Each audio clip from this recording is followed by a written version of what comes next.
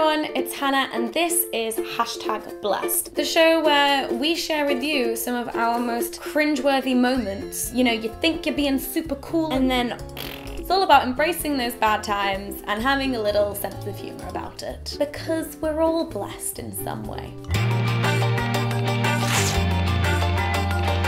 This week we're talking about all of those blessed moments that happen in college. Yay! University, if you're like me, and British. And we've got two incredible guests who will also be sharing their blessed stories. So I studied history at uni and I was a part of the History Society, which is basically a social club for anyone that studied history. In my second year, they organised a trip to Paris, the city of love. We proceeded to get very drunk on a club crawl for our last night there. Some of my friends were like, hey Hannah, we're gonna get a taxi back to the hostel. Do you wanna come? Yeah, I'm ready to go home. We get in this taxi. It hits me. I was gonna vomit. And I did. Right into my hands in the taxi. And then we got kicked out of said taxi. We got into another taxi. I threw up in that one too. Finally, a third taxi actually got us back to the hostel where I downed loads of water and then just proceeded to pass out. So all in all, a very well-rounded cultural and historical trip to Paris, I think. Drink safely, kids.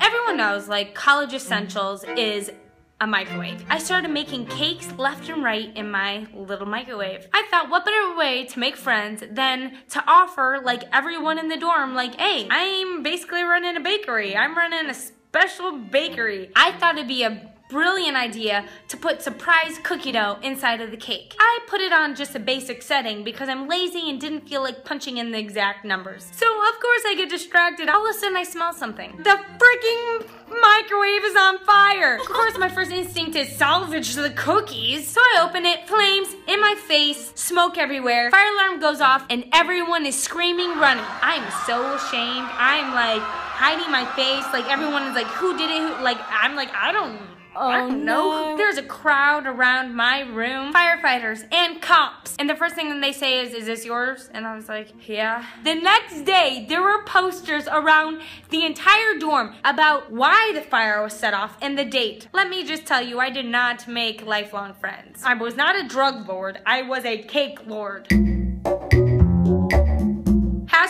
#blessed. So I am from Delaware, which is a really rural state. So I am from Delaware, which is a really rural state, and when I went to college in New York City for my very first year, I was like, whoa. Yeah, I'm edgy, I'm cool, so I decided to buy all of these clothes that I really regret wearing and being photographed in. First semester was smooth sailing, I was making friends, I was calling my mom every once in a while, I had very regular bowel movements, thank you dorm food. I regularly saw this woman who would cut my hair, and she was foreign, which was fine, until this one time where there was a slight language barrier. I get to the place and I'm like, I want it short on the sides and then fading up into the like longer hair. And she's like, yeah, I got it. So she pulls out her buzzer and I'm like, oh yep, she knows what she's doing. And then she starts shaving in my head and my anus clenched. And she goes, is this not what you want?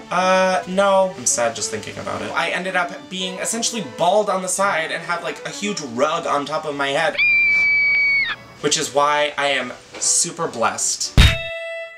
Courtney, I'm really glad that you didn't blow up your dorm. And Chris, you seem to have handled that bad haircut really well by putting it all over the internet. Good job! And we would love to hear your blessed moments from college or university, so please leave them in the comments. Tomorrow I will be reading and reacting to them over on the Astronauts Wanted Snapchat. So follow us on Snapchat, leave a blessed comment. Your comment will literally be blessed. See you next week!